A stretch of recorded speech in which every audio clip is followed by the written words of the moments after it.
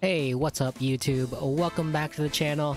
My name's Crypt13, and today I want to bring you guys a video on why I stopped farming weekly bosses. Before we get started though, I just want to plug my Twitch and my Discord. The links for all of that are in the description below. I stream 3 days a week, and the Discord is a great place to talk about Genshin Impact, anime, and just a bunch of other things. Anyway, I wanted to talk to you guys about why I stopped farming weekly bosses. I should at least clear that up. I haven't completely taken out weekly bosses into my weekly farming rotation. It's just that I now only do 3 of them per week.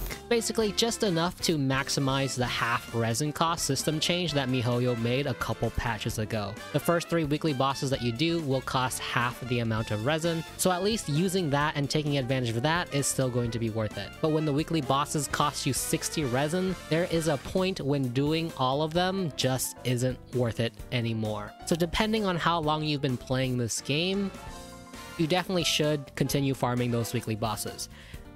If you're a new player, definitely 100% continue farming those bosses. If you're an old player like me who's been playing since the release of this game, then it might be time to take a break from some of them. The materials that you get here, it's really just not worth the 60 resin anymore. It's not worth 60 resin once you've played this game for so long. This golden gem that has a possible drop chance from these weekly bosses is so low that it's not even worth it. And also, if you've been playing since the game's release, you should have plenty of these slivers and fragments so that you can make these. And basically, you really just don't need these to drop. You should have so much that you should have no problem ascending your characters because you can just create them from the crafting bench.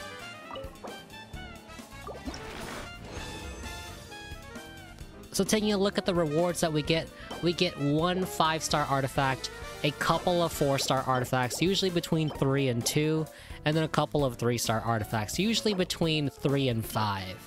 And then in terms of the actual slivers and fragments that you get, this is probably the average that you get. You usually don't get the purple or the gold drops, but you get a bunch of the slivers and a couple of fragments. But like I said, if you've been playing since the game's release, you're gonna have so many of these. Just look at how many of these cryo ones that I have. 3 of these becomes 1 of these, and then 3 of these becomes the purple ones, and then 3 of those purple ones becomes an orange one. So you really shouldn't have any problems ascending your characters because you're missing this. Now, you might be thinking, but what about the prototypes, the billet drops?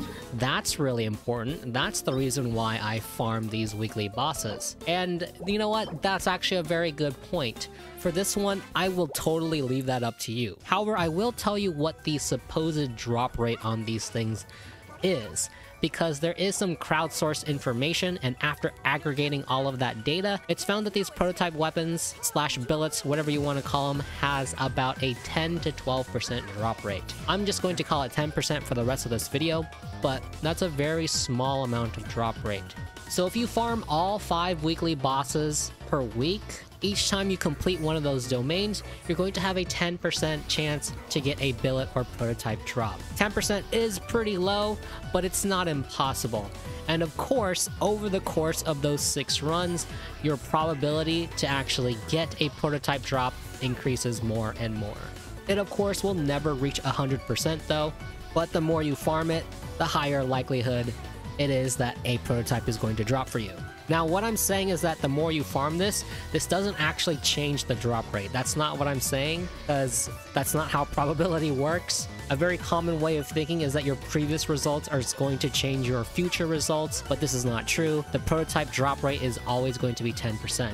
You might be thinking that, oh, I've done weekly bosses for 3 months without a single drop, so it must be more likely to drop now. But no, that's not true. It's always going to be 10%.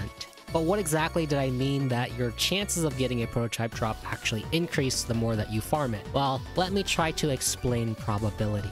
Even though our chance to get a drop is always 10%, if we keep trying, the chance that we will get a drop is going to increase. I get it, it does sound a little bit wrong since I just said that the 10% is never going to change, but we can kind of just take a coin flip for example. Getting heads or tails is always going to be a 50% chance, but if you flip that coin 100 times, you are definitely going to see at least 1 heads within those 100 tries. The chances that you never see a heads is so low, but of course, course, it totally is up to chance and it's possible. And so there's a very simple formula to calculate this kind of probability.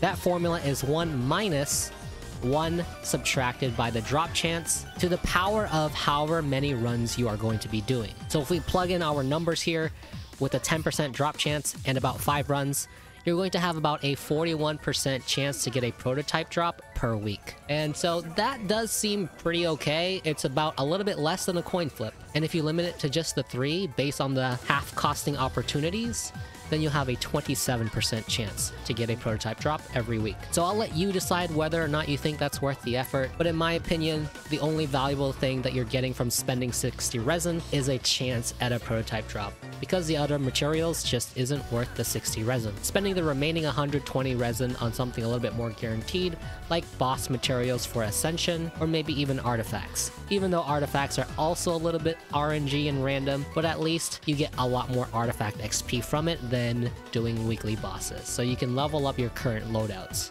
And wow, this is the perfect example. Within my first 3 runs, I was able to get a gem and a prototype drop. This is RNG at its finest right here, guys. And so the second reason why you might want to stop farming weekly bosses is because there's a ceiling for boss material drops. And so what I mean by this is that you only need a certain amount of weekly boss materials in order to level up every character's talents. At a certain point, you're going to have so many of these talent materials that they are just going to go to waste. You pretty much only need enough of these to get your character's talents to level 10, and even level 10 is kind of a stretch because you need crowns for that. So for example, there are about 12 characters in the game right now that require the Dvalin materials.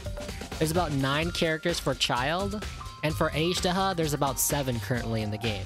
And then lastly for Signora, there's about 4 characters, but probably 7 once we include Toma, Goro, and Ito into the mix. So we can really quickly do this math. It's going to require 6 weekly boss materials in order to get a talent all the way up to talent level 10. And we have 3 talents that you want to level up to 10, which means it's going to require 18 boss materials in order to fully level a character. If we do that math for Storm Terror, we said that there was about 12 characters. So 12 times 18 equals about 216 weekly boss materials you need if you want to max all of those characters all the way to talent level 10 and for all 3 of their talent levels. But honestly, that's not very feasible. You probably aren't going to do that for every single character. Most characters, you're probably going to be ignoring their normal attack talent in the first place. And you probably aren't even going to be going to talent level 10 unless your absolute favorite character and if you have enough crowns. So really, you're only going to be going until talent level 9.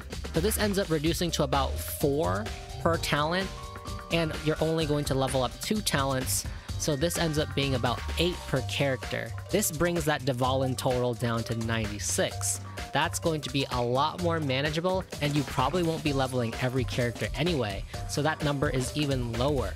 And if I take a look at how many materials that I have right now, I have 20, 20, and 20. So I have about 60, and I clearly have used some of these for some of my characters already. So a lot of this is probably extra that I'm never ever going to use. So that should give you a pretty good idea on what that ceiling for weekly boss drops is. And it also doesn't matter if you get the wrong boss drop because MiHoYo added the new Dream Solvent items.